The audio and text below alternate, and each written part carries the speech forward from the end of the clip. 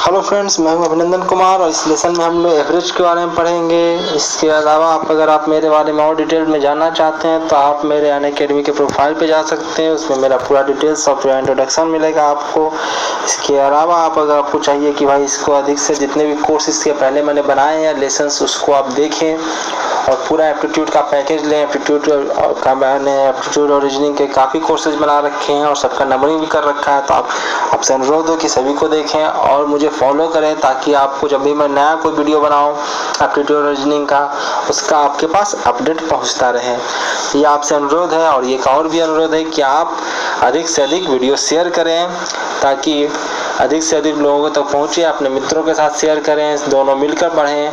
उसके बाद आप दोनों मिलकर क्वेश्चन प्रैक्टिस करें, एक दूसरे से डिस्कशन करें। जो क्वेश्चंस नहीं बन पाता है वो आप मुझे कमेंट बॉक्स में लिखें कि ये सर ये क्वेश्चन नहीं बना, मैं उस पर अलग से वीडियो बनाऊंगा। मैं लास्ट में एक वीडियो बनाने वाला हूँ, एक लेक्चर बनाने वाला हूँ जिसमें आप जितने भी क्वेश्चंस मुझे सेंड करेंगे उस सभी का मैं सोल्यूशन बनाऊंगा और ये दिखाऊंगा कि भाई कितना भी मुश्किल क्वेश्चन क्यों न रहे उसे हम 1 मिनट से कम समय में कैसे सॉल्व करेंगे। एवरेज काफ़ी इम्पोर्टेंट टॉपिक, बचपन से हम लोग पढ़ते आए हैं एवरेज के बारे में, फिर भी एवरेज के क्वेश्चंस आते हैं और आते ही रहते हैं और हम गलतियां करते ही रहते हैं। तो देखिए एवरेज के बारे में क्या है एवरेज और कैसे हम इसको एवरेज के क्वेश्चंस को करें और आसानी से कर सकते हैं। तो देखिए सबसे पहले मैंने कुछ चीज़ें लिखी, मैंने बहुत कम चीज़ें बताया है क्योंकि अब मैं जानता हूँ कि आप एवरेज के बारे में बहुत कुछ जानते हैं, बहुत कुछ पढ़ रखा है आपने एवरेज के बारे में, इसलिए मैंने बहुत शॉर्ट में निपटाया है। और अब ऐसे भी आप मैथ थोड़ा ना पढ़ रहे हैं यार, हम लोग तो एप्टीट्यूड पढ़ रहे हैं। तो मैथ तो हम लोग उम्मीद कर रखा है कि आपने पढ़ ही रखा होगा मैथ। तो हम लोग एप्टीट्यूड के क्वेश्चन कर रहे हैं तो उसी तरह से क्वेश्चन करेंगे, उसी उतना ही पढ़ेंगे, ज़्यादा नहीं पढ़ेंगे। हम लोग ऐसे भी इंजीनियर हैं, हम लोग ज़्यादा नहीं पढ़ते हैं। चलिए देखिए यहाँ पे मैंने क्या बताया है कि भाई जो क्वेश्चंस आते हैं मैंने डायरेक्ट उस पर फोकस किया कि किस तरह से मुश्किल आपको पैदा किया जा सकता है, किस तरह से मुश्किल उस क्वेश्चन को बनाए जा सकते हैं, उसी पर डिस्कशन किया गया है। बाकी एवरेज आपको कैलकुलेट करना आता है और बहुत आसान भी एवरेज मीन वगैरह कैलकुलेट करना। तो देखिए यहाँ पे मैंने क्या किया है, लिखा है स्टेटमेंट। ये स्टेटमेंट में डायरेक्ट क्वेश्चन आएंगे, इस तरह से घुमा घुमा के मुश्किल क्वेश्चन बनाया जाएगा तो इसी स्टेटमेंट में बनाया जाएगा। क्या है स्टेटमेंट? इफ ईच एंड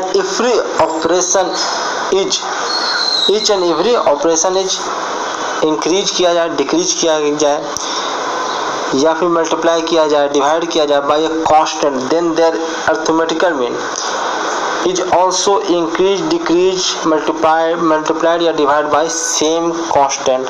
तो क्या है भाई कि अगर आपका क्या है कि आपको जो दिया हुआ डेटा है ईच एंड एवरी, यहाँ पे देखिए गलत लिखा गया है ऑपरेशन, यहाँ पे पॉपुलेशन या फिर जो भी आपका डेटा दिया हुआ है वो डेटा में सारे डेटा को अगर हम सेम अमाउंट से बढ़ा दें या सेम अमाउंट से घटा दें या सेम अमाउंट से हम मल्टीप्लाई कर दें या सेम अमाउंट से हम डिवाइड कर दें तो उसका अरिथमेटिकल मीन भी सेम अमाउंट से बढ़ जाता है या उसी अमाउंट से घट जाएगा, उसी अमाउंट से मल्टीप्लाई जो भी आपने किया है, बशर्ते कि आप जितने भी आपके पास ईच एंड एवरी जितने भी आपके पास डेटा है, क्वांटिटीज हैं, उसको आपको ये गलत लिखा हुआ ऑपरेशन, जितने भी आपके पास क्वांटिटी है उसको मल्टीप्लाई करेंगे तो आपका अरिथमेटिकल मीन भी उसी रेट से बढ़ घट और डिवाइड हो जाएगा।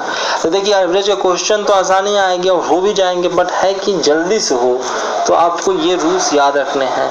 अब रूल्स क्या है ये तो आप जानते ही हैं। आप सब में बढ़ाएंगे तो भाई अरिथमेटिकल मीन भी उसी रेशियो से बढ़ जाएगा, उसी रेशियो से रहेगा तो रेशियो से बढ़ेगा, उसी अगर आपने प्लस माइनस कर रखा है अगर सब में कर रखा है तो उसी प्लस माइनस से भी वो बढ़ जाएगा। प्रूफ भी आप इसका कर ही सकते हैं पर हम लोगों को इतना करने का समय कहाँ है, हम मैथ तो पढ़ नहीं रहे हैं, हम तो एप्टीट्यूड पढ़ रहे हैं। तो और देखिए सेकंड भी एक है ये, इसके बाद लोग जानते होंगे जो मैथ मतलब हायर मैथ पढ़ा होगा, जिन्होंने 11 12 में मैथ पढ़ा होगा वही जानते होंगे, नहीं तो 10th तक वे बच्चे तो जानते नहीं है कि डेविएशन होता भी क्या है। तो सम of deviation taken from arithmetical mean is equal to 0।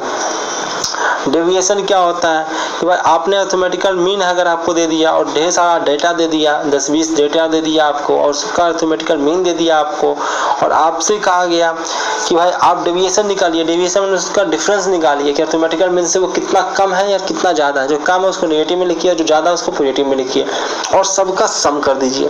तो सारे डेविएशन का आपने सम किया तो वो कितना के बराबर आएगा, 0 के बराबर आएगा।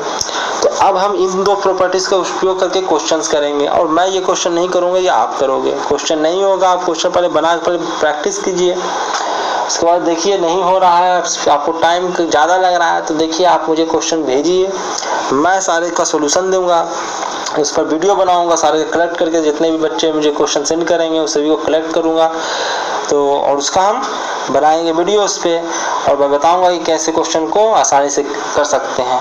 क्योंकि बच्चों को क्या शिकायत रहती है कि भाई टीचर तो क्या क्वेश्चन बताते हैं वो तो बन जाता है, क्योंकि वो आसान क्वेश्चन लेकर बताते हैं। उनका शिकायत रहता है कि वो खुद तो आसान क्वेश्चन करते हैं और हमें मुश्किल क्वेश्चन दे देते हैं, वो मुश्किल क्वेश्चन बताते ही नहीं। तो उससे बेहतर है कि आप ही क्वेश्चन सेंड कीजिए और हम उसी को डिस्कस करेंगे, उसी को भाई एक लिस्ट बनाएंगे और सीक्वेंस में बना के हम सीक्वेंस में डिसाइड कर क्वेश्चन को करेंगे।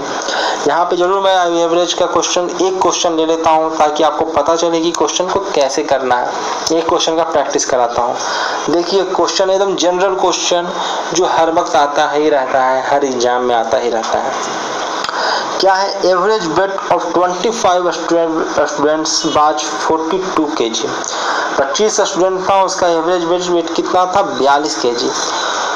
उसमें से क्या था एवरेज वेट का मतलब? पहले समझो यार, एवरेज वेट का मतलब क्या हुआ। हमने 25 का वेट अलग अलग कुछ था, लेकिन एवरेज हमने मान लिया 42 kg, यानी कि सबका एवरेज हमने अज्यूम कर लिया कि भाई एवरेज अगर देखें ऑन एन एवरेज हर किसी का वेट 42 kg है, यानी कि हर का वेट हमने 42 kg अज्यूम कर रखा है। जोड़ने पर क्या होगा? 42 को अगर 25 से मल्टीप्लाई करोगे तो वही वैल्यू आएगा जो उन लोगों का 25 का जो है उसका वेट को जोड़ने पर आता है। यही एवरेज का मेन मीनिंग है।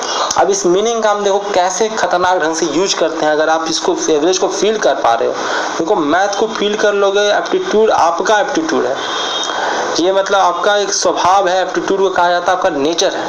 तो एप्टीट्यूड बढ़ाओ अपने इसको एप्टीट्यूड को बढ़ाओ, उसके लिए आपको मैथ की समझ होनी चाहिए। भाई मैथ को कैसे हम करते हैं, रूल को याद कर लेना और रूल को उसी के अनुसार क्वेश्चन कर देना, ये तो भाई मैथ आप कर सकते हो, एप्टीट्यूड आप में नहीं आएगा। एप्टीट्यूड में होता है फास्ट तभी होगा जब आप मैथ को फील करना शुरू करोगे, उसको महसूस करना कि वो एक्चुअली है क्या। तो हुआ क्या कि 25 स्टूडेंट है, उसका 42 kg उसका वेट है। अब उसमें क्या हुआ, 2 नए स्टूडेंट्स आए और जुड़ गए उसमें, और 2 स्टूडेंट जो नए आए उसका वेट कितना था? एक का 54 kg था, एक का 66 kg था, 66 kg था। ज्वाइन द क्लास, उसने क्लास को ज्वाइन किया। अब नया एवरेज क्या होगा? बहुत आसान क्वेश्चन है। इस क्वेश्चन को आप करोगे तो देखो ऐसे करोगे, आप ऐसे ही करोगे। सबसे पहले क्या करोगे, 25 को 42 से मल्टीप्लाई कर, हर बच्चा करेगा, 99% बच्चा इसी से करेगा। उसने क्या किया, 25 पहले स्टूडेंट थे, उसने क्या किया 42 को मल्टीप्लाई किया और टोटल वेट निकाल के लाया। 25 स्टूडेंट का टोटल वेट निकल के आया। उसमें क्या किया, 2 स्टूडेंट जुड़े हैं तो उसने उसका वेट जोड़ दिया दोनों बच्चों का। और अब एवरेज निकालना है, तो एवरेज निकालने के लिए स्टूडेंट टोटल कितने हो गए? 25 पहले थे, 2 और जुड़ गया, 27 स्टूडेंट हो गए। और उसने इतना सारा मुश्किल सा कैलकुलेशन किया। पहले तो इसका मल्टीप्लाई किया, 25 को 42 से मल्टीप्लाई, अब 25 का पहाड़ा भी, 25 का टेबल भी आपको याद नहीं होगा। उसके बाद हमने जोड़ा भी, उसके बाद डिवाइड भी किया। 27 से डिवाइड करने में हालत खराब हो गया होगा। तो हम लोग इतना मुश्किल सा क्वेश्चन आया।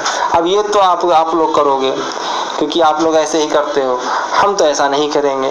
हम क्या कहेंगे भाई, हमें एवरेज का फीलिंग है कि एवरेज का मतलब होता है सबका वेट 42 होना चाहिए। तो हमने कहा कि सबका वेट 42 होना चाहिए, 2 वो और जुड़ा। देखिए मैं कैसे करता हूँ क्वेश्चन, कैसा, बस कोई ट्रिक नहीं है, बस अप्रोच है मेरा सोचने का। आसान क्वेश्चन करने का है तो हमने उसका जो नस है, कमजोर नस पकड़ो तो आसानी से क्वेश्चन होगा। तो क्या है कि भाई 42 kg तो है, 42 kg में भाई वो कह रहा है कि 42 kg एवरेज है, यानी कि ऑन एवरेज हर किसी का हमने 42 kg अज्यूम कर रखा है। तो अब क्या हो, 2 बच्चा जो आया उसका भी 42 kg होना चाहिए, तो वो कितना ज़्यादा है? तो हमने लिखा है कि भाई 42 kg से वो 54 जो है वो 12 kg ज़्यादा है, और 66 जो है वो 24 kg ज़्यादा है।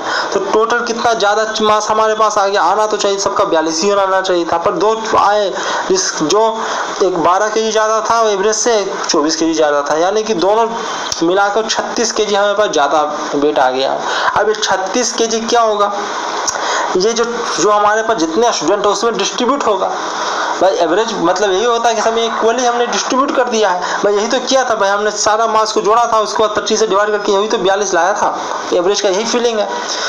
वो सब में डिवाइड किया, वो सबको बराबर बराबर कर दिया, सबका मास को एक जगह इकट्ठा करके सबको 42 बांट दिया।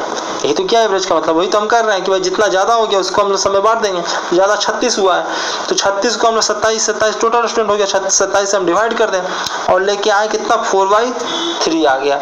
अब हमको देखो 36 और 27 को डिवाइड करना भी आसान, 9 और 36 9 या 27, हमारा 4/3 तो भाई आधा आदमी को तो याद रहता है। इसको डिवाइड करने में कितना देर लगेगा, कितना समय लगेगा 4/3 को निकालने में, कि ये 1.33 आता है। अब देखो 42 उसका पहले से था सब एवरेज, और अब हमने 36 को भी डिस्ट्रीब्यूट कर दिया सब में इक्वली 27 में, तो 1.3 सबको और मिला है, यानी 42 सबको पहले से था और 1.3 और मिल गया, तो कितना हो गया 43.3। अब देखिए क्वेश्चन कितना आसान था। ये क्वेश्चन आसान दिखने में जरूर लगा, 4 लाइन लिखी हुई है, यहाँ तो एक ही लाइन लिखा हुआ है, पर यहाँ एक ही लाइन में आपको सोल्व करने में हालत खराब हो जाने वाला है।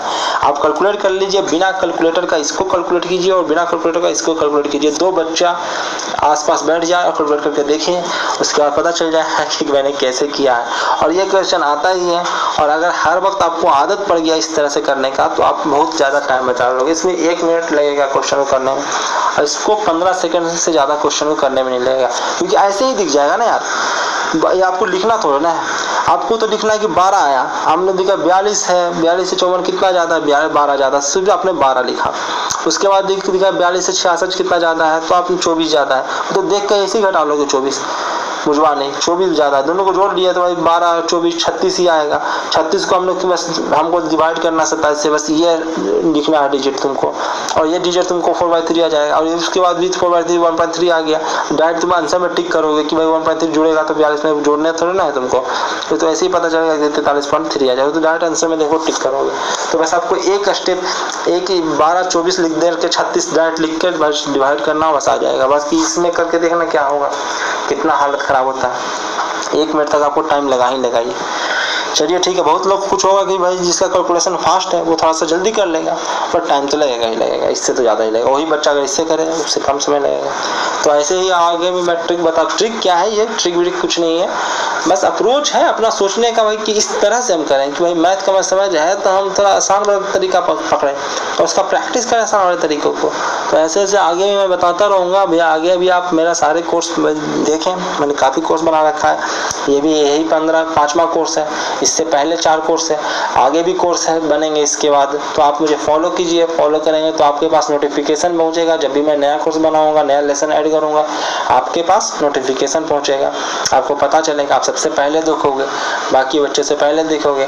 और आपसे आग्रह है कि अभी आप पहले देख लो तो आप इसको शेयर करो दूसरों के साथ, अपने दोस्तों के साथ, ताकि वो भी इस वीडियो को देखें और उसके बाद क्या करें कि भाई आपके साथ बैठ के वो प्रिपरेशन करें, आपके साथ बैठ के क्वेश्चन सोल्व करें और कंपटीशन बने, और एक दूसरे से आप कंपटीशन कौन जल्दी करता है, और जो क्वेश्चन एक दूसरे से डिस्कस करो जो नहीं बनता है भाई, इस तरह से कंपटीशन का भाई इन्वॉल्वमेंट बनता है। एक तैयारी करोगे तो भाई आप एक सोते ही रह जाओगे। तो मेरा आग्रह है आपसे कि भाई आप मिलकर पढ़ाई करो, सब मिलकर देखो, सबके साथ शेयर करो, और जो क्वेश्चन ना बनता उसको आप एक दूसरे से डिस्कशन करो। आपके पास अगर फ्रेंड सर्किल नहीं है या फिर आपके फ्रेंड दूर रहते हैं तो व्हाट्सएप पे ग्रुप बनाओ और वहाँ पे क्वेश्चन फोटो खींच करके भेजो, वो डिस्कस करके बताएगा कि भाई कैसे करना है या फिर कम से कम समय में कैसे करना है। उसके पास कोई अप्रोच आ जाए, कुछ उसके दिमाग में आ जाए, शॉर्टकट आ जाए, तो वो उस तरह से करेंगे। और अगर किसी से ना बने तो आप लगे कि भाई क्वेश्चन ये आ चुका है और इतना बड़ा सा जा रहा है, तो आप उसको क्या कीजिए, मुझे आप सेंड कर दीजिए, आप कमेंट बॉक्स में लिख दीजिए या फिर मुझे मेल कर दीजिए। मेरा ईमेल आईडी आपको प्रोवाइड करा दिया जाएगा, आप मुझे कमेंट करें, मैं वहाँ प्रोवाइड करा दूंगा और आप मुझे मेल कर दें। मैं क्वेश्चन को कोर्स बनाऊंगा और उस क्वेश्चन को डिस्कस करूंगा। जितने भी लोग क्वेश्चन करेंगे वो सारा को एक जगह कलेक्ट करके मैं सारा को एक ही वीडियो में, एक कोर्स में डिस्कस कर दूंगा। ओके, इस लेसन में इतना ही। थैंक यू, आगे आप देखते रहिएगा।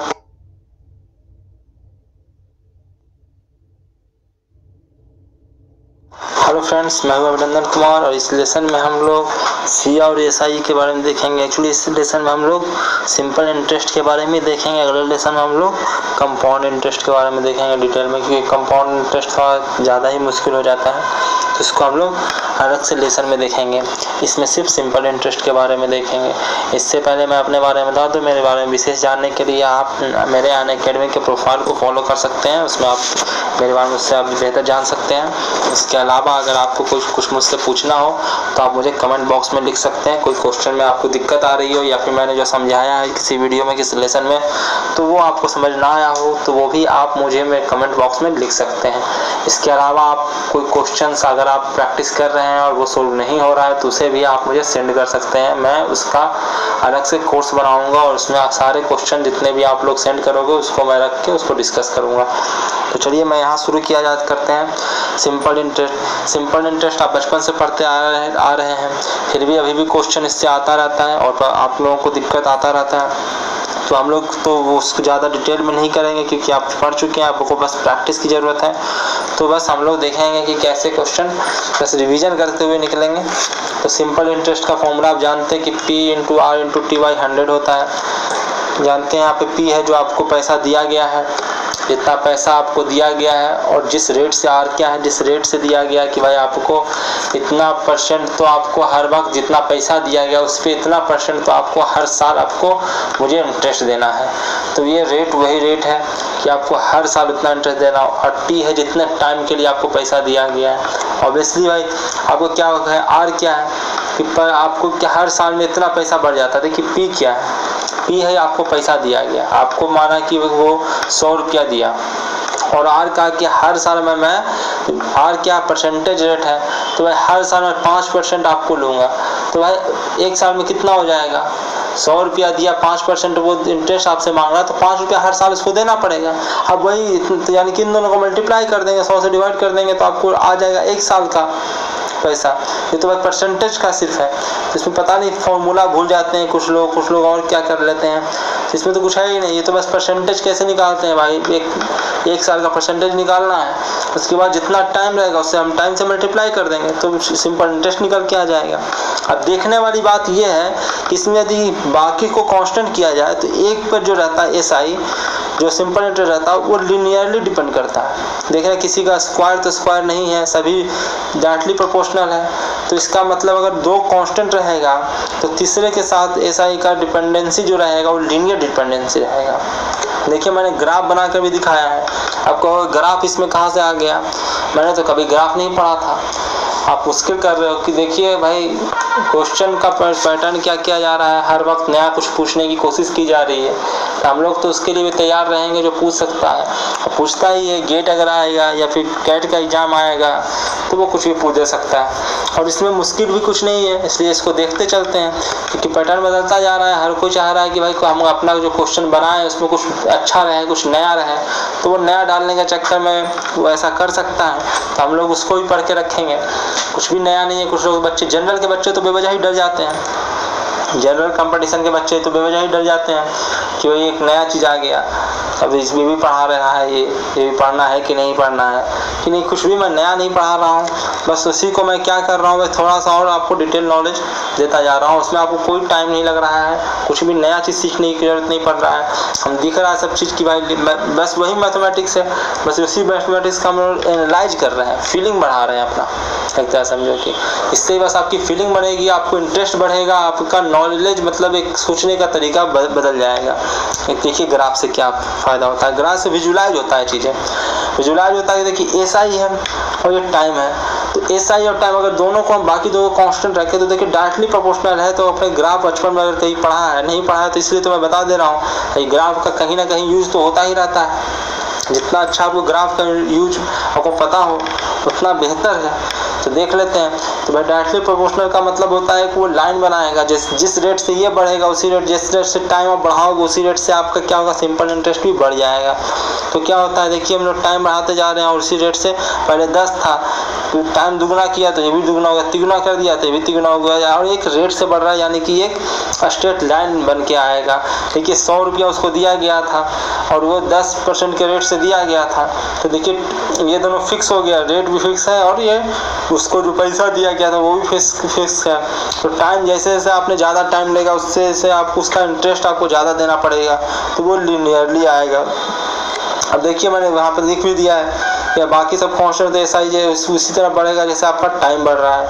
अब ये है कि आपको टोटल पैसा कितना चुकाना पड़ेगा। तो टोटल पैसा भाई इंटरेस्ट तो आप चुकाओगे और जितना पैसा लिया वो तो नहीं चुकाओगे क्या, वो भी चुकाना पड़ेगा आपको। तो ये आपके निकल के आएगा कि आप जोड़ दीजिए इंटरेस्ट को भाई जो आपने पैसा लिया था उसे। तो देखिए इसका ये भी लीनियरली ही है, लीनियर ग्राफ ही है, लेकिन इसमें क्या है कांस्टेंट टर्म भी आ गया है पी। तो बाई इक्वल टू क्या हो जाए सी प्लस एम एक्स का इक्वेशन बना है। या फिर यही कहो कि इसमें अगर कुछ जोड़ना है, इस यही लाइन है इसमें कुछ जोड़ना है, ग्राफ बचपन में पढ़ा होगा तो अपने क्या कि जितना से जोड़ना रहता है उतना इसको उठा के उतना यूनिट ऊपर रख देते हैं। या फिर आपने ऐसे भी इसका भी ग्राफ बनाओ तो ऐसा ही बन के आएगा। अगर मैथ का आपको थोड़ा सा भी नॉलेज है अब ऐसा बनाओगे, अगर नहीं भी नॉलेज है तब भी आप इसमें पुट कीजिए x इक्वल टू 0। x क्या है भाई, टाइम ही तो है, ये देखिए टाइम है x। बाकी सबको कांस्टेंट टर्म को मैंने ये सब जितना था उसको कांस्टेंट लिख रखा था। तो x इक्वल टू 0 पुट कीजिए, जैसे x इक्वल टू 0 पुट कीजिएगा y इक्वल टू c आ जाएगा। यानी कि जितना आपने पीस शुरू में पैसा लिया है वही हो जाएगा उसका शुरू, यानी कि टाइम जब 0 होगा, टाइम 0 होगा तो आपके पास वो इंटरेस्ट उस वक्त क्यों दोगे, उस वक्त तो सिर्फ वही पैसा लौटाओगे ना जो उससे आपने लिया था। देखिए 0 पर वो इतना रहेगा, बाकी उसी रेट से बढ़ेगा। p है तो 110 हो जाएगा, देखिए 10 था मैंने बस 100 यूनिट इसको क्या किया, इस लाइन को 100 यूनिट उठा के ऊपर रख दिया है। तो भाई क्या पहले 10 था तो 110 हो जाएगा, जो 20 था वो 120 हो जाएगा, 30 था 130 हो जाएगा। तो ये आपको जो पैसा चुकाना है वो है, ये इंटरेस्ट का ग्राफ है। तो इससे आपको समझ थोड़ा बढ़ता है। अब देखिए क्वेश्चन कैसे आते हैं, उसको कैसे करना है वो आगे के स्लाइड में देखते हैं। क्वेश्चन तो आपने बहुत किया ही होगा बचपन में, 11 10th वगैरह में बहुत सारे क्वेश्चंस किए होंगे और ये आसान भी है, बस फॉर्मूला पुट करना है। बट यही कि क्वेश्चन को अब इतना आसानी से पूछेगा नहीं वो, या तो वो कंपाउंड इंटरेस्ट में क्वेश्चन पूछता है या सिंपल इंटरेस्ट में क्वेश्चन पूछता है। तो क्या करता है वो कुछ बढ़ा देता है, कुछ चीज़ें ऐड करता है, कुछ घुमा कर पूछता है। जैसे कि ये घुमा कर पूछा है उसने क्या क्या, सर्टेन सम ऑफ मनी, उसके पास कुछ पैसा है, सम ऑफ मनी है जो उसने दिया आपको, कितना दिया हम नहीं बताएंगे। इसके बाद क्या क्या कहता है वो, बिकम 25 टाइम्स इन 48 ईयर्स। अब 48 साल में 25 गुना हो गया, 25 गुना हो गया, यानी कि सिर्फ इंटरेस्ट नहीं हो रहा है भैया, ये पूरा जो उसको लौटाने वाला पैसा है वो इतना टाइम हो गया, ये ध्यान रखना। क्योंकि आपको ध्यान से ही हट जाता है कि लौटाने वाला पैसा मतलब होता है इंटरेस्ट तो लौटाओ ही लौटाओ, प्लस वो जो पैसा दिया था वो भी तो लौटाओगे। तो इसको लोग भूल जाते हैं, इसको नहीं भूलना है। उसके बाद क्या आता है, in how many year it becomes 49 times of SI। अब SI का 49 टाइम कब हो जाएगा ये उसने पूछा है। तो हमने क्या किया भाई, हमें तो ये फॉर्मूला पता है कि ए हमको पैसा अगर लौटाना है तो सबसे पहले तो भाई हम P लौटाएं और उसके बाद MX लौटाएं। देखिए यहाँ पे आप उसको ऊपर से बड़ा सा फॉर्मूला रखते हैं, इसलिए मैंने इसको शॉर्ट फॉर्मेट में रख रखा है कि भाई इतना कांस्टेंट है तो इसको बार बार क्यों लिखें, इसको हम M क्यों ना लिख लें, इसको छोटा सा टर्म लिख लें। तो यहाँ पे हमने क्या किया, उसको एक छोटा सा कांस्टेंट टर्म लिखा। यही होता है कि मैथ वाले बच्चे ऐसे सोल्व करेंगे। तो जनरल वाले बच्चे हैं जिसने आज तक कभी मैथ का यूज ही नहीं किया है, कभी उसने मथा नहीं है मैथ को, वो बस कैसे भी फॉर्मूला रट के क्वेश्चन करके बच के निकलना चाहते हैं, वो सीखना ही नहीं चाहते हैं, प्रैक्टिस ही नहीं करना चाहते हैं, वो थोड़ा सा सोचना दिमाग को जोर ही नहीं देना चाहते हैं। तो उसके लिए और मुश्किल बनता जाएगा, उसके लिए और मुश्किल होता चला जाएगा क्वेश्चन, वो आसान नहीं होगा। तो हमने क्या कि देखो वो उतना बड़ा टर्म लिखो, 2-3 बार आप टर्म लिखोगे, कांस्टेंट मतलब कांस्टेंट है, उसको m लिख के आगे बढ़ो। तो उसने हमने क्या कर दिया, उसको m लिख के आगे बढ़ गया है। हम क्यों उसे बार बार लिखे, उतना बड़ा टर्म हम लिखते यहाँ पे लिखते रहे। PR 25 टाइम हो जाता है, 25 टाइम क्या हो जाएगा भाई, यही तो 25 टाइम हो जाएगा। और किसका 25 टाइम होगा, जो पहले हमने पैसा दिया उसका 25 टाइम हमको मिल रहा है। यानी कि हमें जो मिल रहा है वो मिलने वाला तो ये था, तो हमें 25 P मिल रहा है, P था। और कितने समय में x क्या है, टाइम में तो है, टाइम को तो हमने x लिख रखा, इसमें से एक टाइम होगा। तो हमने कहा 48 m वही है, P इंटू R/100 है, तो हमने ऐसे लिख लिया। तो एक इक्वेशन बन के आया। दूसरा इक्वेशन क्या बन के आएगा, दूसरा इक्वेशन क्या आ रहा है कि 49 टाइम बाद क्या हो जाएगा।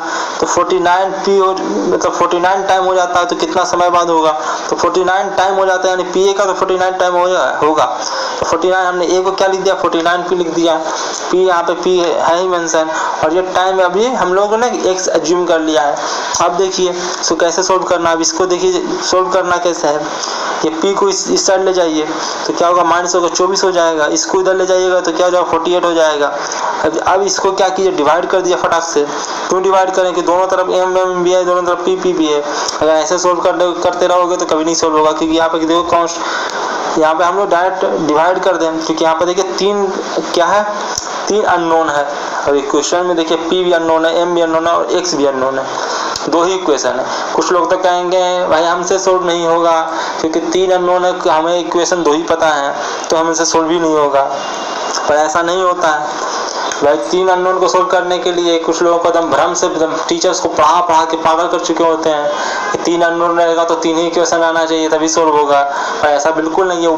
वो चाहिए कितना, मैक्सिमम 3 चाहिए, तो उससे कम भी रहता है तो भी क्वेश्चन सोल्व हो जाता है। देखिए कैसे सोल्व हो रहा है, हमने डिवाइड कर दिया दोनों को, पी कट गया, एम कट गया और बच गया ये 24 ऊपर से यहाँ से बचा, यहाँ से 48 बचा और यहाँ से 48 बचा और यहाँ से x बचा। 24 में 48 2 किया हमने, x निकाला 36 ईयर आया हमारा, 36 ईयर बाद 49 टाइम ऐसा ही बढ़ जाएगा। इस लेसन में इतना ही, आगे के लेसन आप लोग देखेंगे कंपाउंड इंटरेस्ट, चक्रवृद्धि ब्याज के बारे में पढ़ेंगे, तो आप अगला लेसन भी जरूर देखिएगा। Thank you.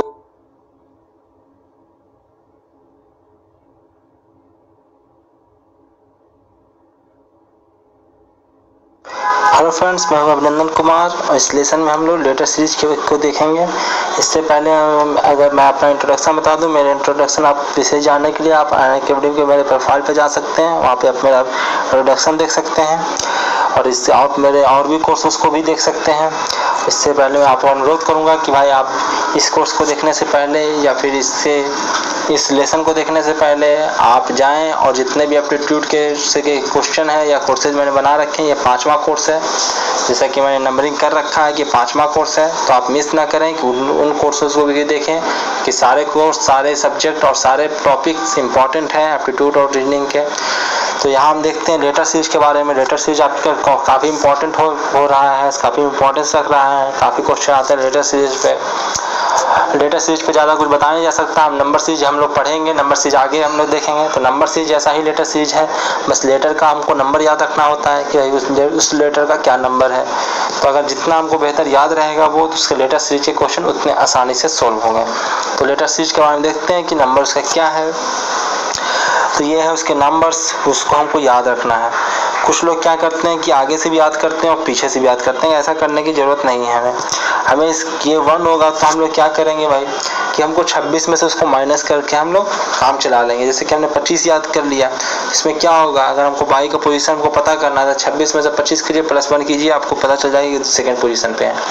आपको 24 अगर याद है तो आप 26 में से 24 घटाइए और इसमें 1 आप क्या, अब 1 जोड़ दीजिए तो आपको पता चलेगा कि ये तीसरे पोजीशन के है, फर्स्ट, सेकंड, थर्ड, इस प्रकार से आपको करना है। तो ए का नंबरिंग 1 होता है, देखिए इसको मैंने लिख रखा है, पहले तो बता दूं, उसके बाद ट्रिक भी बताऊंगा कि कैसे याद करना है, और क्वेश्चन एग्जाम में कैसे करना वो भी मैं बताऊंगा, उसका भी ट्रिक बताऊंगा मैं आपको, और ऐसा बताऊंगा कि काम करेगा और आपका स्पीड खूब बढ़ाएगा। देखिए, और जिसको आप कभी फॉलो नहीं किया होगा, कभी सोचा भी नहीं होगा आपने कि ऐसा भी किया जा सकता है। देखिए, सबसे पहले ये देख लेते हैं कि ए को हम 1 करते हैं, बी 2 है। पहले तो किसी को, बहुत लोगों को अल्फ़ाबेट भी याद नहीं होगा कि 26 लेटर होते हैं और उनको सुनाने के लिए कहा जाए तो वो भूल जाएंगे। तो कम से कम वो तो याद कर लीजिए कि 26 लेटर आपको क्रमशः याद हो, ABCDEFGHIJKLMNOPQRST UVWXYZ, ये याद रहे। ये नहीं याद रहेगा तो भाई कुछ नहीं हो सकता। सबसे पहले 26 लेटर को याद कीजिए, और मैंने लिखा भी है, देखिए यहाँ तक जे तक ही लिखता हूँ, यहाँ पर टी तक, तो आप भी कोशिश कीजिए कि इससे ऐसे ही फॉर्मेट में लिखें। इसके बाद ये करें सबसे पहला, उसके बाद क्या करें, देखिए कि भाई कम से कम आपको, भाई इतना आपको याद नहीं हो पा रहा है बहुत सारे लोगों के, पहले तो मैं कहूँगा कि याद कर लो, वही बेहतर है। कुछ लोग कहेंगे मुझे ये भी नहीं याद हो रहा है, तो आप क्या कर लो भाई, ABCD तो याद ही कर लो कि भाई ए के बाद कौन आता है, बी आता है, या फिर ई के आसपास कौन है, ये याद, इतना तो याद ही होना चाहिए। एन के बाद कौन है, पी के बाद कौन है, तो ये आपको देखते देखते याद हो ही जाता है, करोगे तो याद हो जाएगा। आगे हम लोग देखते हैं कि देखो, कम से कम अगर उतना याद नहीं हो पा रहा तो कम से कम इसको तो याद ही कर लो।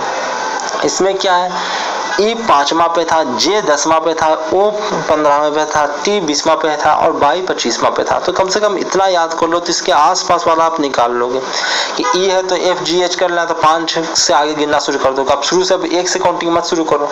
अगर F आप G निकालने के लिए कर दिया है तो आपको ई पता है कि 5वां लेटर ई है, तो 5वां लेटर ये है तो F कितना, 6ठा लेटर होगा। जी कितना हुआ, उसके बाद जी हम याद कर लिए 10, जो कि मैंने लिखा भी था, देखो 10 तक मैंने लिखा था, जे को यहाँ लिखा था, टी पर 20 मैंने कर दिया था और जेड को 36 कर दिया था। तो अगर आप इसको मत, इसलिए मैंने कहा कि जब भी लिखो तो इस फॉर्मेट में लिखो, इससे आपको ध्यान रहेगा कि यहाँ पर तो जे था, यहाँ पर टी था, यहाँ पे के था, यहाँ पे यू था, और बीच वाला याद रहेगा, यहाँ पे ई था, यहाँ पे ओ था, यहाँ पे बाई था। तो इससे बहुत मदद मिल जाएगी आपको कि 25वां लेटर ये है। एक और आपको याद रखना है कि बीच वाला सबसे लेटर होता है वो एम होता है, 13वां लेटर होता है। देखिए 13वां लेटर जो था, 13 यहाँ पे 13वां लेटर था जो एम था, तो एम भी आप याद रखते हैं, एम से आधा चीज तो यहीं पे हो जाता है, याद हो जाता है, M N O P Q R S T. तो यहाँ पे तो आप आगे कर लोगे, टी है तो उसके आसपास भी देख लोगे, तो भाई यहाँ पे देखो, यहाँ पे ओ है, यहाँ पे टी है, तो बीच में बस 4-5 ही लेटर तो है, 4 ही लेटर तो हैं। 4 लेटर या तो इधर से आप कर लोगे या फिर इधर से कर लोगे, जिधर से सहूलियत मिलेगा आप तुरंत कर लोगे। तो यहाँ ये कम से कम याद रखें, यहाँ से आप गिन सकते हो 2-3 लेटर आगे पीछे करके, पर ये भी मुश्किल हो जाता है, ये भी याद रखिए आप, पर ये भी मुश्किल हो जाता है, ये भी मुश्किल हो कि बार इतने सारे लेटर्स होते हैं कि बार बार काउंटिंग करें, उसका नंबर नहीं लिखें। पर सबसे पहले तो मैं सजेस्ट करता हूँ कि जब भी आपको नंबर ये लेटर वाले सीरीज मिल जाए, सबके ऊपर नंबरिंग तो जरूर लिखो। बिना हो सके आप कोई क्वेश्चन करने की कोशिश मत करो, सबसे पहले उसके ऊपर लेटर लिखो, उसके ऊपर नंबर लिखो। नंबर ये आपको याद है तो ठीक है, नहीं तो आप काउंटिंग करके लिखो। अब एक मैं आपको ट्रिक दे रहा हूँ, जो आप करो और वो करो। देखो ये सबसे अच्छा तरीका है कि भाई याद कर लो। सबसे पहला तरीका कि आप इसे याद कर लो, पूरा टेबल को याद कर लो, सबसे अच्छा तरीका। दूसरा तरीका क्या है भाई, ये ना कर पाए तो कम से कम भाई इतना तो याद कर लो और काउंटिंग करो। इतना को याद करने के बाद अब कहोगे सर इससे भी आसान तरीका, इससे भी आसान तरीका है कि किसी भी एप्टीट्यूड के एग्जाम में बैठो, कोई भी, अब तो कंप्यूटर बेस्ड सारे एग्जाम होते हैं और सभी 1 से 1.5 घंटा पहले आपको बुलाते हैं, कम से कम आधा घंटा पहले तो बुलाता है, और आपको एक रफ सीट भी देता है कि नहीं देता, और आप उस वक्त बैठ के क्या कर रहे होते हो, कुछ नहीं कर रहे होते हो, एप्टीट्यूड के क्वेश्चन में आपको ये आना है, तो उस वक्त बैठ के आप इसको लिख क्यों नहीं लेते, अपने रफ पेपर पे छिपा के लिख लो। ऐसे तो लिखते भाई कुछ लोग कुछ एग्जाम में कुछ चेक करने वाले जो इन्विजिलेटर होते हैं वो क्या करते हैं, आपको लिखते देखते हैं तो वो आपका कॉपी रफ पेपर आपको छीन लेते हैं कि लिखना अलाउ नहीं, वो अपने से करते हैं, ऐसा कुछ नहीं है कि नहीं अलाउ है। और किसी को पता क्या चल रहा है, ABCD लिखने में कितना देर लगेगा, छिप के लिख लो आप, और हर जगह देखते ना, अधिकतर आप एक बार यदि आप लिख लोगे इसको तो भाई कितना आपका काम आसान हो गया। बार बार काउंटिंग अगर याद नहीं है तो लिख लो इसको, बार बार काउंटिंग करने का झमेला खत्म। तो ये लेटर वाला सीरीज के क्वेश्चन तो ऐसे ही खत्म हो गया, और बहुत आसान क्वेश्चन रहते हैं भाई। एक बार नंबरिंग अगर आपका हो गया तो भाई कोई टाइम ही नहीं लगेगा आपको करने में। तो इसको सबसे पहले रफ पेपर पे लिखो।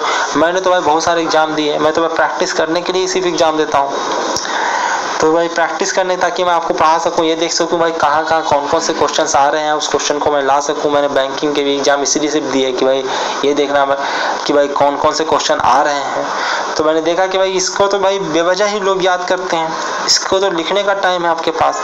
कुछ एग्जाम में मेंशन रहता है कि आप एग्जाम से पहले रफ पेपर पर कुछ नहीं लिख सकते, जो जिसमें रहता है मेंशन वो नहीं करेंगे, नहीं तो लिख भी लेंगे तो क्या करेगा, ज़्यादा पेपर बदल देगा, इससे ज़्यादा आपको क्या पनिशमेंट देगा।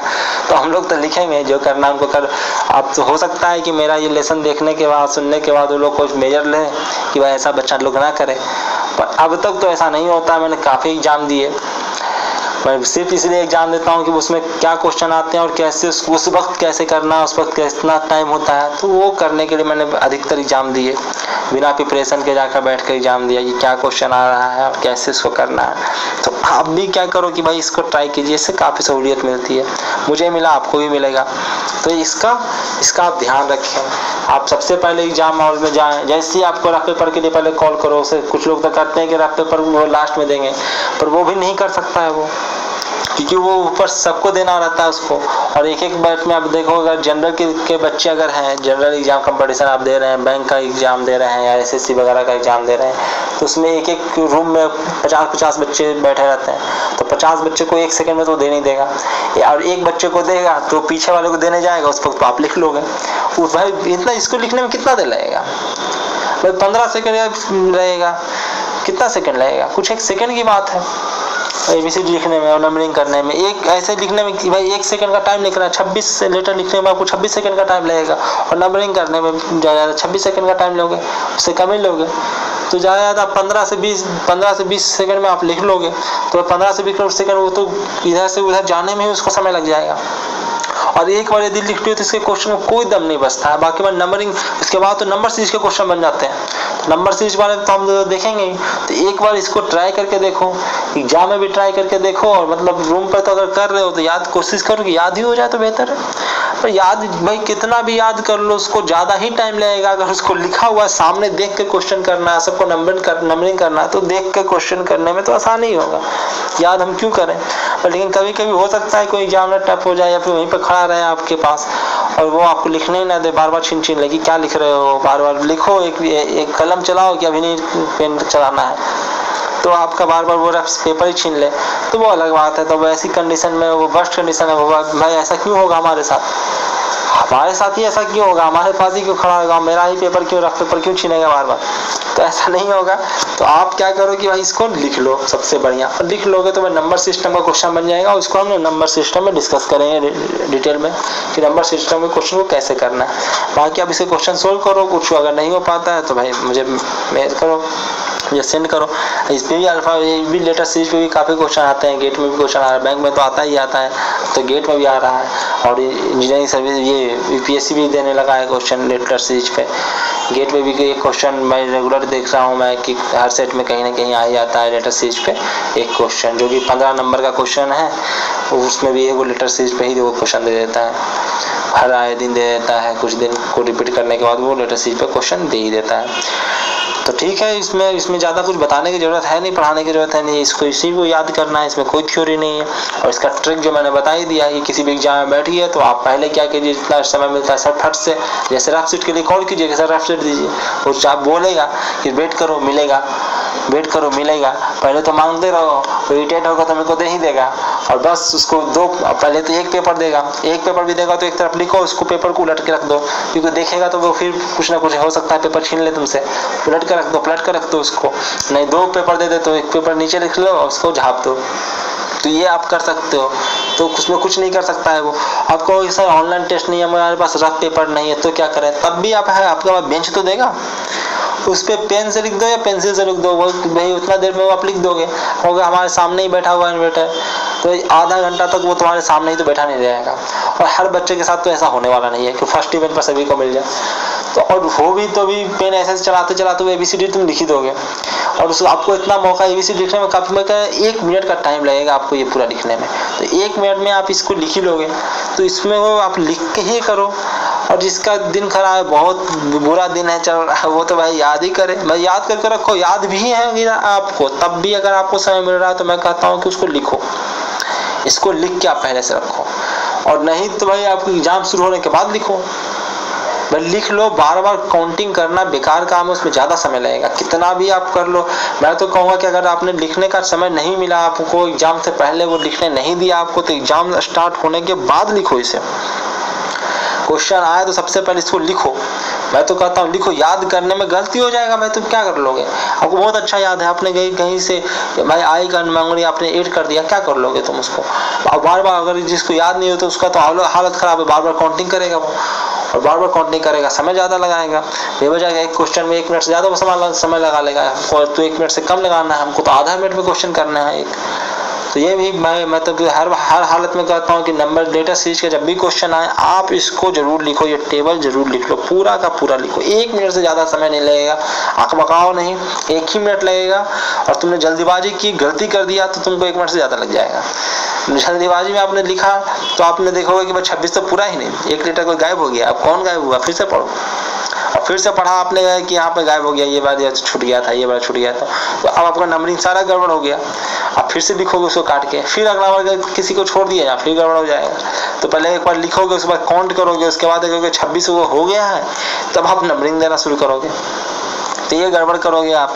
तो ऐसा नहीं करेंगे, हम आराम से स्थिति से लिखेंगे। या तो हम एग्जाम शुरू होने से पहले लिख लें, या फिर एग्जाम शुरू भी हो गया तब भी अगर नंबर रिलेटेड कुछ है, तो एग्जाम ऐसे होता है जिसमें रिलेटेड सीरीज के काफ़ी क्वेश्चन होते हैं, 2-3-4 क्वेश्चन होता है, उसमें बार बार आप करने से बेहतर है कि आप इसको लिख लें। और मैंने तो हर बार इसको लिख के ही यूज किया, कभी कभी मैं भूल जाता हूँ, एग्जाम में गया मैं बैठा रह गया, तो भाई इसमें लेटेस्ट सीरीज के, क्योंकि मैं एग्जाम जब देता हूँ तुमको ये भी नहीं पता होता सिलेबस क्या है, मैं तो बस हर एग्जाम को बस देने चला जाता हूँ कि भाई उसमें कैसा कैसा क्वेश्चन पूछ रहा है, बस ये देखने के लिए, एग्जाम निकालने के लिए नहीं। क्या बैंक का एग्जाम, मैं इंजीनियरिंग कर रहा हूँ तो भाई बैंक का एग्जाम कौन देकर, बैंक का एग्जाम कौन निकाले और SSC का एग्जाम कौन निकाले, तो मैं तो बस ये करने के लिए जाता हूँ कि भाई क्वेश्चन इसमें कौन से आ रहा है और कैसे क्वेश्चन आ रहा है ये देखने के लिए। तो वहाँ पर कभी भूल भी जाता है कि भाई इसमें ये भी क्वेश्चन है क्या, लेटेस्ट सीरीज के भी क्वेश्चन थे क्या, तो लेटेस्ट सीरीज के क्वेश्चन थे, तो उस वक्त जब मुझे दिखता है तो मैं उसे लिखना शुरू करता हूँ। और हर बार मैंने इसको लिख कर ही किया है, याद करके नहीं किया। तो जो बच्चे याद करेंगे वो अच्छी बात है, याद कर लें, पर फिर भी याद भी है आपको मौका मिलता है तो आप लिख लें, आपका समय कम लगेगा। तो इसमें कुछ जानने के लिए है नहीं, बस यही 2 स्लाइड है भाई, वो नहीं तो कम से कम इसको याद रखें। ये कहा जाता है, टीचर लोग कहते हैं मेरा सलाह तो कुछ भी याद करने का नहीं है, पर वो देखिए कम से कम कहते हैं कि इसको तो याद रखो, फलाना ढिकाना, मैं तो वो भी नहीं कहता। आप कुछ मत करो, इंजीनियर हैं हम लोग, चोरी चमारी करके पास होंगे भाई, कहना तो भाई यहाँ पर कहना तो सही नहीं है, पर फिर भी हम लोग ऐसे ही करेंगे, हम लोग इसको लिखेंगे भाई, वहाँ पे लिख के ट्रिक लगाएंगे अपना। इसको चोरी चमारी नहीं कहा जा सकता, इसको कहेंगे ट्रिक, जो हम लोग भाई एग्जाम शुरू होने के बाद लिखेंगे। अगर नहीं लिखने दे रहा एग्जाम शुरू होने के बाद लिखेंगे और लिख के रखें, लिख के करेंगे, क्वेश्चन क्यों गलती करेंगे। इसलिए इसमें इतना ही, इसमें कुछ ज़्यादा बताने की ज़रूरत नहीं था, इसमें बस याद करने की ज़रूरत है। Okay, thank you.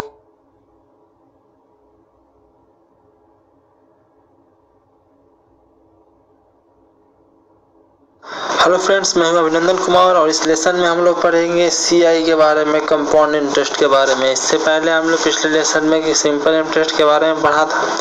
आपसे अनुरोध है कि सबसे पहले आप उस लेसन को देखें, उसके बाद हम लोग इसमें आते हैं। इसमें क्या होता है भाई, इसमें क्या होता है कि हर साल, हर अगले साल जो अगले नेक्स्ट ईयर आता है उसमें क्या होता है कि भाई P चेंज हो जाता है। उसमें क्या होता है कि आप भाई जो आपका सिंपल इंटरेस्ट में P सेम रहता था हर एक साल, उसी पे आपको इंटरेस्ट देना पड़ता था, पर इसमें ऐसा नहीं होता है। कंपाउंड इंटरेस्ट में क्या होता है कि हर साल आपको इंटरेस्ट उस पे देना होता है जो आपका पहले से अमाउंट इकट्ठा हो गया है। यानी कि पिछले साल आपने पैसा लिया था और आपका इंटरेस्ट जो हुआ था आपको चुकाना था उतना, पर आपने नहीं चुकाया, यानी कि आपके पास आपने उतने पैसे आपने रख लिए अपने पास। इसी तरह से आपको जो आपको सेविंग अकाउंट पे जो बैंक आपको ब्याज देता है वो इसी पे देता है, कि बैंक में आपका पैसा जमा रहता है, इंटरेस्ट मिलने से हर साल इंटरेस्ट आपको मिलता है, और इंटरेस्ट मिलने से क्या हो जाता है वो इंक्रीमेंट हो जाता है उसमें, और वो पैसा अगर आप निकाल दिया इंटरेस्ट तो ठीक है, नहीं निकाला तो वो भी आपका पैसा हो जाता है, उस पे भी वो इंटरेस्ट देगा, तो वो कंपाउंड इंटरेस्ट देता है। तो देखिए क्या होता है, मैंने कहा कि भाई आपको कुछ पैसा मिला P और आपको इंटरेस्ट देना पड़ा, एक साल के बाद देना, जो निकाल के आया सिंपल इंटरेस्ट वो आया I1। अब क्या होगा भाई कि अगले साल ये जो मिल के बना वो आपको लौटाना कितना था, A लौटाना था, पर यही A क्या होगा अगले साल अगर आपने नहीं लौटाया तो वही आपका P बन जाएगा, P2 अगले साल के लिए वो आपका P बन गया। वो अब क्या होगा भाई कि अब आपको इतना लौटाना, अब क्या होगा, अब इस पे आपको इंटरेस्ट देना पड़ेगा। तो अब इसका देखिए, अब इस पे इंटरेस्ट कैसे होगा कि आपका P तो था ही, P आपको लौटाना था, पर देखिए ये P तो को मैंने P लिख दिया, इंटरेस्ट कितना होगा PRY 100, सिंपल इंटरेस्ट वाला फॉर्मूला से कि भाई PRY 100। अब ये क्या हुआ कि इतना आपका ये A बन गया, अब यही A क्या बन गया अगले टाइम P2 बन जाएगा, आपके अगले समय का P बन जाएगा नेक्स्ट ईयर का। तो हमने क्या होगा अगले साल में फिर क्या होगा, P2 पर आपको कुछ इंटरेस्ट देना पड़ेगा। तो P2 पर इंटरेस्ट देखिए मैंने इसको कॉमन ले रखा था, यही है क्या है, यही P2 है, तो मैंने P2 लिखा पहले, ये P2 है वो P2 लिखा, और I2 क्या होगा इंटरेस्ट, तो ये आपका P है, ये पूरा P है, और ये क्या है भाई RT/100 करते हैं, T तो एक ही साल है, एक ही साल का हम लोग कैलकुलेट कर रहे हैं, अगले साल भी तो एक ही साल रहेगा, तो हमने एक साल के लिए कैलकुलेट किया। यहाँ पे भी देखिए T को मैंने 1 ले रखा है, तो यहाँ पे भी मैंने 1 ले रखा है, तो अब देखिए इन दोनों को अगर कॉमन लेंगे, हम इन दोनों को कॉमन लेंगे, कॉमन लेके फिर देखेंगे तो फिर एक और टर्म जो बनेगा, p को हमने कॉमन ले लिया और ये पूरे टर्म को कॉमन लेते हैं, यहाँ से 1 आएगा और यहाँ से ry100 फिर से आएगा, दोनों कंबाइंड होकर देखिए इसका होल स्क्वायर, इसी टर्म एक टर्म एक और बन जाएगा, आप करके देखिए और ये होल स्क्वायर बन जाएगा। अब ये क्या होगा, अब अगले ये आपको लौटाना है, अगर आपने नहीं लौटाया तो आपको क्या होगा, यही अगले साल का फिर नेक्स्ट ईयर का आपका p बन जाएगा। तो इससे देखिए अगर मैं इसी को जनरलाइज कर दूं, देखा कि फर्स्ट साल में देखिए ये हो गया, इतना आपको लौटाना पड़ रहा था, सेकेंड साल में क्या होगा, अब इतना लौटाना पड़ रहा है, तो n साल में क्या हो जाएगा, n टाइम अगर आपने ले लिया तो उसमें कितना लौटाना पड़ जाएगा, ये फॉर्मूला बन के आ गया। इन जनरल मैंने जनरलाइज डायरेक्ट कर दिया उसको, तो ये आपको अब इतना पैसा लौटाना पड़ेगा, p × 1 + ry100 to the power n, इतना लौटाना पड़ेगा। अब कोई पूछा ये कंपाउंड इंटरेस्ट आपको कितना लौटाना पड़ा, तो भाई दिया तो p पैसा था उसका, तो उसका पैसा लौटाना ही है। बाकी हमने को ज़्यादा कितना लौटाना पड़ा, अगर हम इसमें से ये टोटल हमने लौटाया, इसमें से इतना पैसा तो उसका खुद का दिया हुआ था, तो बाकी इंटरेस्ट हमने इतना दिया, तो इसमें से हम माइनस कर लें, तो an में से माइनस, अगर कंपाउंड इंटरेस्ट निकालना तो आपको इस फॉर्मूला से an निकल के आता है, वहाँ पर जो फॉर्मूला था उसमें सिंपल इंटरेस्ट निकल के आता था, यहाँ पर टोटल मनी निकल के आया है कि आपको जितना लौटाना है, तो सिंपल इंटरेस्ट निकाल, कंपाउंड इंटरेस्ट निकालने के लिए उसमें से p घटाना पड़ेगा। अब देखिए ये क्या है कि आपको कभी कभी क्वेश्चन में लिखा रहता है हाफ ईयरली। अब ये हाफ ईयरली का क्या मतलब है, अब हाफ ईयरली के क्वेश्चन कैसे करते हैं, तो आपको अमाउंट दिया गया कंपाउंड इंटरेस्ट पर, वो भी हाफ ईयरली, तो हाफ ईयरली पे दिया गया आपको p बताया गया, r बताया गया कि रेट है 10% का, हम ईयरली आपको पर ईयर आपको 10% का आपको इंटरेस्ट देना पड़ेगा और 2 साल के लिए आपको टाइम दिया।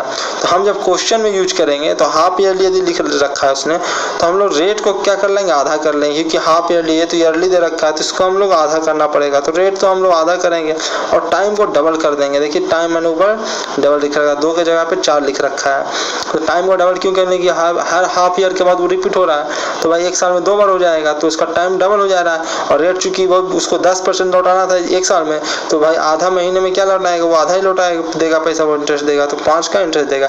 अब यही देखिए आपको होता भी है, जो आपको SBI आपको इंटरेस्ट देती है आपकी सेविंग अकाउंट पे 3.4%, तो वो क्या करता है, वो क्या 1 साल में का पूरा पैसा आपका इकट्ठा करके देता है, वो भाई हर दिन का इंटरेस्ट देता है। एक्चुअली वो क्या करता है कि भाई 3.5% उसको इंटरेस्ट देना है, तो वो क्या करता है कि इसको 365 से डिवाइड करता है, और आपका पर डे का लास्ट में, जो डे के लास्ट में आपको जितना पैसा बचता है उस पैसे पे ये इतना % आपको इंटरेस्ट दे देता है, और जो पैसा आया 2-3 रुपया जितना भी आपका बन के आया, वो हर दिन तो वो क्रेडिट कर नहीं सकता है, 2-3 रुपया आपको क्रेडिट करता रहे तो वो परेशान हो जाएगा इतने लोगों का, तो वो 6 महीना के बाद वो लगभग क्रेडिट कर देता है आपका। लेकिन वो इंटरेस्ट दे रहा कितना, पर डे पे दे रहा है, इंटरेस्ट रेट है उसका 3.5% एनुअल, 1 साल का वो भी इंटरेस्ट रेट है, पर वो हर दिन देने के लिए उसको 365 से डिवाइड कर दे रहा है, तो वो यहाँ पे भी वही हो रहा है। हमने पर ईयर था वो हमने हाफ ईयरली कर दिया, तो वो हमने क्या किया, उसको आधा कर दिया, तो यहाँ पे भी उसको क्या करता है 3.5 है, इसको 365 से वो डिवाइड कर देता है,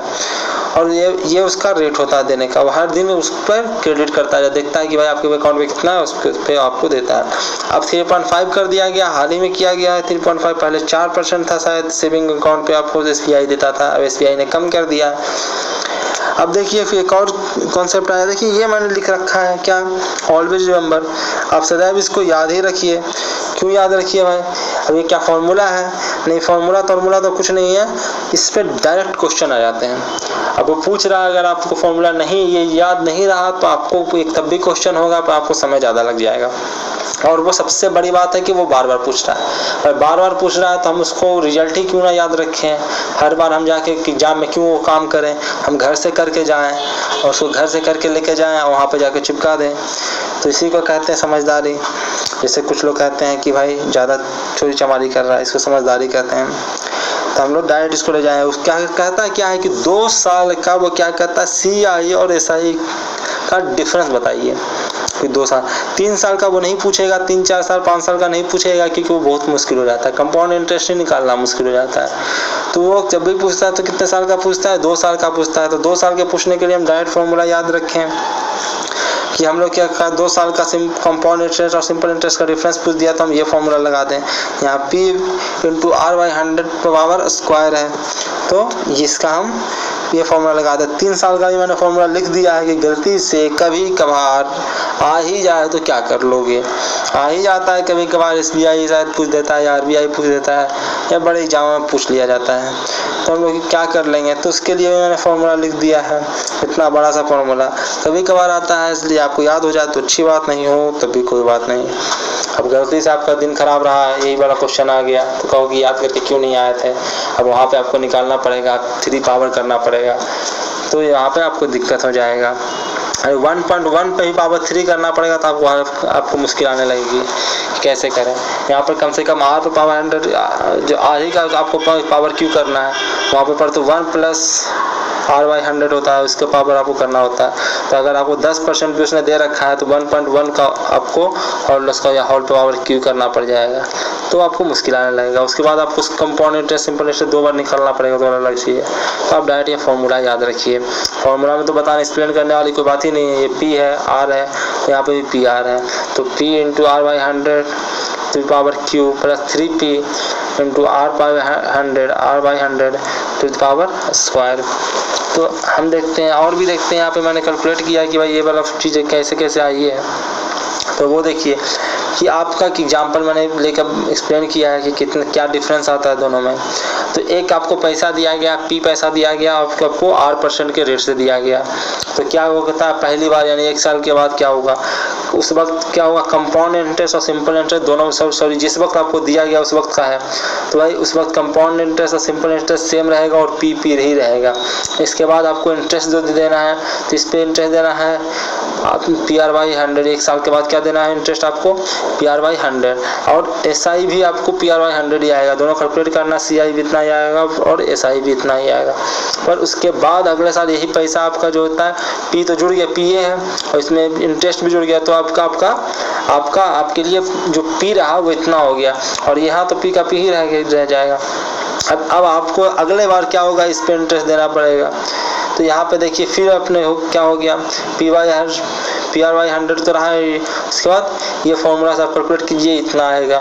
और ये तो बार बार सेम इंटरेस्ट देगा, PR/100 ही इंटरेस्ट देगा, यहाँ पे इंटरेस्ट जितना हो जाएगा। तो ये था ये SI और PI का क्वेश्चन। ये आपको मेनली ये क्वेश्चन याद रखना चाहिए। फॉर्मूला यही क्वेश्चन बार बार आता है, यही उठ के आता है सिंपल। बाकी आपको कुछ आएगा तो मैंने इतना सारा बता ही रखा है, ये फॉर्मूला वगैरह बता ही रखा है, इससे क्वेश्चन हो जाएंगे इसके।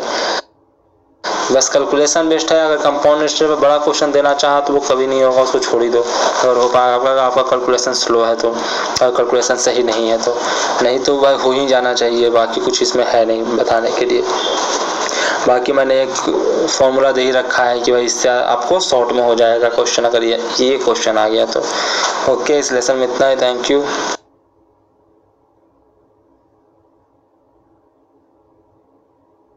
हेलो फ्रेंड्स, मैं हूं अभिनंदन कुमार और इस लेसन में हम लोग पढ़ेंगे क्लॉक के बारे में। क्लॉक और कैलेंडर दो जगह पे बच्चों को दिक्कत आती है, तो हम लोग क्लॉक के बारे में पढ़ेंगे। ये ऊपर क्या है उसका हम लोग जान के क्या करेंगे। तो ये हम लोग क्लॉक को हम लोग पढ़ेंगे। क्लॉक में भी मैं देखिए एक ही फॉर्मूला पर लाकर सबमिट कर रख दूंगा, सारे क्वेश्चन उसी से बन जाएंगे। फिलहाल तो बस हम लोग थोड़ा जानकारी ले लेते हैं। पढ़ना तो एक ही फॉर्मूला है, फिर भी कैसे आया, क्या आया और कहाँ से कुछ चेंजेस किया जाएगा, तो उस पर हम लोग ध्यान रखेंगे कि हम उस चेंजेस को, जो भी चेंजेस आएंगे उसको हम लोग कर लेंगे। इसलिए हम लोग देख लेते हैं। तो क्या है, सबसे पहले मिनट हैंड, एक आवर हैंड। उसमें 3 कांटे होते हैं, पर जनरली हम लोग को क्वेश्चन में 2 ही कांटे आते हैं। एक मिनट हैंड, उसको पता नहीं हैंड उसको क्यों कहता है, एक आवर हैंड कहा जाता है। देखिए मिनट हैंड में क्या होता है, 30 मिनट में मिनट हैंड, एक मिनट का सुई का कांटा जो 30 मिनट में क्या होता है, 360 डिग्री फुल रोटेशन करता है, 360 डिग्री का एंगल कवर कर लेता है 30 मिनट में, सॉरी 60 मिनट में। तो 1 मिनट में वो 6 डिग्री कवर करेगा, इतना तो कर ही लोगे। यही आवर एंड क्या चले, वो 12 घंटे लेता है 360 डिग्री का एंगल कवर करने में, यानी कि 60 मिनट, यानी कि 1 आवर में वो कितना कवर करेगा, 30 मिनट कवर करता है। या 1 आवर मतलब 60 मिनट की बात की जा रही है, तो 60 मिनट में वो 30 डिग्री, यानी कि 1 मिनट में वो ½ डिग्री का कवर करेगा वो। अब देखते हैं रिलेटिव गेन कि मिनट हैंड तो भाई 1 मिनट में 6 डिग्री चलता है और आवर हैंड 1 मिनट में मात्र ½ डिग्री चलता है। तो भाई हर एक मिनट कितना का गेन ले लेता है मिनट हैंड उससे। तो रिलेटिव गेन वही है कि कितना का गेन ले लेता है। तो 5.5 डिग्री अगर इन दोनों को माइनस करो आप तो देखोगे 5.5 डिग्री हर एक मिनट में वो आगे चला जाता है। हर एक मिनट आवर हैंड से मिनट हैंड 5.5 डिग्री आगे चला जाता है। तो ये हम लोग जानकारी रखेंगे। इससे आगे देखिए कैसे यूज होता है। देखिए एक और है कि भाई ये भी डायरेक्ट क्वेश्चन पूछ सकता है, रिलेटिव गेन कितना लेता है, तो वो भी हम या तो याद रखें तो अच्छी बात, नहीं तो इस तरह से कैलकुलेट करें। यहाँ देखिए फॉर ये relative gain of 5.5 degree minute hand had to go 6 degree इसको चलना पड़ेगा। ये 5.5 डिग्री का गेन लेने के लिए मिनट हैंड कितना चल रहा है, 6 डिग्री चल रहा है। यानी कि रिलेटिव गेन ऑफ 1 डिग्री लेने के लिए रिलेटिव गेन मिनट हैंड को कितना चलना पड़ेगा। तो देखिए 12/11 अगर इसी को 6 को डिवाइड कर देंगे इससे तो आ जाएगा। तो यह 12/11 डिग्री का उसको चलना पड़ेगा। तो ये जो नंबर आता है इसको एक मैजिक नंबर कहा जाता है। ये मैजिक नंबर ये हर जगह बहुत इंपॉर्टेंट नंबर है इस क्लॉक का, इसको हम लोग हर जगह यूज होगा ये। इसके बाद हमारा क्या ये फॉर्मूला का कहाँ यूज होता है, ये मतलब ये कहाँ यूज होता है। तो देखिए हम लोगों ने यूज किया, ऊपर से ढेर सारा फॉर्मूला लिख रखे हैं हम लोगों ने। क्या है फॉर्मूला भाई, देखिए सबसे पहले कि क्या फॉर्मूला है तो समझते हैं कि ये जो फॉर्मूला है वो कब यूज होगा। तो वो देखिए कि जब टाइम है x बजा है टाइम और x से x+1 के बीच है, यानी कि 9 और 10 बजे के बीच की बात की जा रही है, तभी ये फॉर्मूला ये सारे लगेंगे। तो x एंड x+1 को क्लॉक की बातें की जा रही है। तो ये x जो है वो उस वक्त जो बजा है वो है, और उसके आगे वाला जो सबसे पीछे वाला नंबर है वो जितना बजा, जैसे 9 से 10 के बीच की अगर कुछ बात की जा रही है तो x का वैल्यू हम कितना रखेंगे, 9 रखेंगे। तो उसको देखिए क्या उसने क्वेश्चन क्या फॉर्मूला है। तो सबसे पहले पूछा जाता है कि सब कोइंसाइड कब करेगा। भाई 9 से 10 बजे के बीच में जो है आवर हैंड और मिनट हैंड कोइंसाइड कब करेगा। तो ये हम इस फॉर्मूला से x की जगह पे 9 हम रख देंगे। तो यहाँ से निकल के आएगा मिनट में वैल्यू, वो मिनट में यानी कि 9 बजे के फलाना इतना मिनट पर वो कोइंसाइड कर जाएगा। अब कहेगा राइट एंगल कब बन जाएगा, तो इस फॉर्मूला को लगाएंगे तो राइट एंगल निकल के आ जाएगा कि भाई कितना मिनट पे राइट एंगल बन जाएगा दोनों सुइयों के बीच। दोनों सुई जब कब हो जाएगा जो 90 डिग्री का एंगल बनाएगा। दोनों अपोजिट कब हो जाएगा, तो ये फॉर्मूला लगाएंगे तो दोनों सुई एक दूसरे के अपोजिट कब होगा वो पता चल जाएगा। अब देखिए अगर नहीं समझ में आ रहा है तो कोई बात नहीं, हम लोग क्या करेंगे उसका क्वेश्चन में देखें कैसे हम यूज कर रहे हैं उसको। अब देखिए कुछ एक चीज़ तो याद ही रखिए डायरेक्ट। देखिए मैंने इसको लिख भी दिया है कि 12/11 की वैल्यू कितना होता है, तो 1.09 के करीब होता है। तो एक और चीज़ याद रखिए, डायरेक्ट क्वेश्चन में शायद अगर आपसे पूछ ले तो हम कैलकुलेट नहीं करेंगे, इसको तो याद ही रखेंगे। वो है कि इन 12 आवर यानी कि 12 घंटों में ये मिनट हैंड और आवर हैंड कितने बार कोलाइड करता है, कोइंसाइड करता है, एक दूसरे के ऊपर चलाता है। तो 11 बार ऐसा होगा। हर लोगों को लगता है 12 बार होगा, हर एक घंटे तो एक बार वो ऊपर आ ही जाएगा, लेकिन ऐसा नहीं होगा क्योंकि वो गेन ले रहा है इतना का। क्या हो जा रहा है कि भाई हरे जैसे जैसे मिनट हैंड चल रहा है वो आवर हैंड भी तो थोड़ा सा मूव कर रहा है, तो हर बार वो भी मूव कर जा रहा है। तो भाई जो 60 मिनट अगर ये चलेगा तो 1 घंटा ये आवर हैंड भी तो 1 घंटा चल जाएगा। तो अगर पूरा वो एक चक्कर में एक बार ये एक ऐसा मूव कर जाएगा जिसमें वो कोइंसाइड नहीं कर पाएगा, तो मात्र 12 आवर में क्या होगा, 11 बार भी वो एक दूसरे से कोइंसाइड करेगा, एक दूसरे के ऊपर आ जाएगा। अपोजिट भी वही किस्सा है कि 1 आवर मिस कर जाएगा, 1 आवर वो आगे बढ़ जाएगा, जिसके कारण वो क्या होगा, मात्र 11 बार एक दूसरे के ऊपर आ पाएगा, एक दूसरे के अपोजिट जा पाएगा। और राइट एंगल कितना बार बनाएगा, 11, तो वो 22 बार बनाएगा, और वो भी 24 बार नहीं बनाएगा, वो 22 बार ही राइट एंगल बनाएगा। राइट एंगल एक बार में 2 बार राइट एंगल बनता है, ऊपर से राइट एंगल बनेगा कि नीचे से राइट एंगल बनेगा।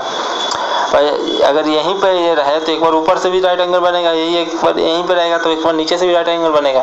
वो अलग बात है कि ये थोड़ा सा मूव कर जाएगा उस वक्त तक, तो इधर से राइट एंगल बना लेगा।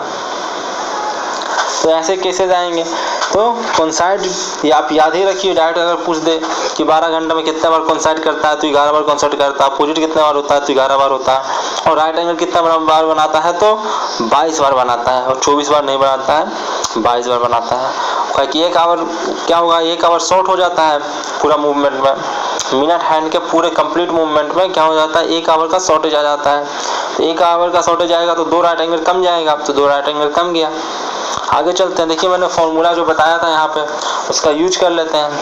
ऐसे ढेर सारे फॉर्मूले यहाँ पे लिख रखे थे मैंने, अब उसको कैसे यूज करना है वो समझ में नहीं आया, तो देखिए यहाँ पे देखिए समझ में आ जाएगा कि at what time between 4 and 5 o'clock, 4 से 5 बजे के बीच ऐसा कौन सा टाइम होगा जहाँ पे क्या होगा, the clock are hands of the clocks coincide, तो इसके क्या होगा, हैंड्स जो दोनों है वो कोइंसाइड करेंगे। तो कोइंसाइड वाला फॉर्मूला कौन सा था, देखिए 5x × 12/11, तो हमने क्या किया 5x, देखिए लगाया मैंने फॉर्मूला लगा दिया 5x × 12/11, तो 5x क्या हो गया 5 और x कितना है 4 है, मैंने कहा था x से लेकर x + 1 यानी 4 से 5 के बीच कब होगा, तो देखिए 4 से मैंने x का वैल्यू लिया है यहाँ पे, तो 5 × 4 किया है मैंने तो 20 आया, और 12/11 तो ये देखिए इतना आया, इसका मतलब इतना आया, यानी कि 4 बज के इतना मिनट पे वो कोइंसाइड कर जाएगा। देखिए 4 बज के इतना मिनट पे क्या करेगा, कोइंसाइड कर जाएगा। देखिए मैंने यहाँ पे देखिए फॉर्मूला फिर से लिख दिया हूँ कि 5x × 12/11 यूज होगा। अब देखिए और भी क्वेश्चन यूज किया है मैंने कि राइट एंगल, ये तो क्वेश्चन तो इतना ही खत्म हो गया, लेकिन अगर पूछ देता राइट एंगल कब होगा तो हम लोग राइट एंगल वाला भी फॉर्मूला यूज करेंगे। देखिए मैंने पहले ये वाला यूज किया है, पता नहीं यहाँ पे क्या किया गया, ये कौन सा क्वेश्चन सोल्व किया गया है मुझे पता याद नहीं आ रहा है, हम लोग उसको छोड़ते हैं, यहाँ पे आते हैं। देखिए राइट एंगल यहाँ पे कैलकुलेट किया गया, राइट एंगल का फॉर्मूला ये है, देखिए 5x ± 15, क्योंकि 2 बार होता है राइट एंगल बनता है ऊपर नीचे 2 बार, इसलिए ±2 बार यूज हुआ है, तो 12, तो ये वाला फॉर्मूला यूज हुआ है, यहाँ पे ये कैलकुलेट किया गया है, 20 + 15 किया गया है और 12/11 इसको सोल्व किया गया है, तो ये इतना मिनट आया है। तो कहा गया 4 बज के इतना मिनट पे क्या होगा, सेकंड राइट एंगल बने। अच्छा ये फर्स्ट राइट एंगल कैलकुलेट किया गया है और ये सेकंड राइट एंगल कैलकुलेट किया गया है। जी हाँ, यहाँ पे फर्स्ट राइट एंगल कैलकुलेट किया गया है, यहाँ पे 20 और यहाँ पे सिंबल क्या होगा, माइनस वाला सिंबल होगा, 20 - 15 होगा, 20 - 15 कितना हो आएगा 5 आएगा, और बाकी ये कि यही रह गया। अगर कैलकुलेट करके लाएंगे तो देखिए इतना आएगा। तो 4 बज के इतना मिनट पे क्या होगा, right angle first right angle बनेगा। सेकंड राइट एंगल कब बनेगा, जब हम यहाँ पे प्लस सिंबल यूज करेंगे, प्लस सिंबल यूज किया तो सेकंड राइट एंगल इतना पे 4 बज के इतना मिनट पे बना सेकंड राइट एंगल। ये देखिए मैंने अपोजिट कब होगा जब बताया है, अपोजिट कब होगा, देखिए अपोजिट का फॉर्मूला क्या है, बस सब कुछ वही रह जाता है फॉर्मूला में। यहाँ पे 30 हो जाता है, इसमें 0 रहता है कोइंसाइड वाला में, राइट एंगल वाला में 15 आता है, अपोजिट वाला में 30 आता है। राइट एंगल भी हमने प्लस एक बार दिया, एक बार माइनस लेकर भी यूज कर सकते हैं। देखिए मैंने माइनस लेके 2 बार बनाया है, तो ये आपने कैलकुलेट किया इतना मिनट आया, तो ये इतना मिनट पे क्या हो जाएगा, अपोजिट हो जाएगा एक दूसरे के। तो इस तरह से हमें क्वेश्चन करना रहता है। अब देखिए इतना सारा फॉर्मूला आपने देख लिया, मैंने कहा कि एक फॉर्मूला से ज़्यादा आपको यूज नहीं करना पड़ेगा, इतना सारे फॉर्मूले आ गए। फॉर्मूला है तो है, तो भाई इसका हम लोग प्रूफ भी नहीं किए तो और बढ़ा जाएगा। तो हम लोगों ने क्या किया, एक फॉर्मूला बना लिया, उसको कितना कैसे याद करें, कब 30 होगा, कब 15 होगा, कभी 0 होगा।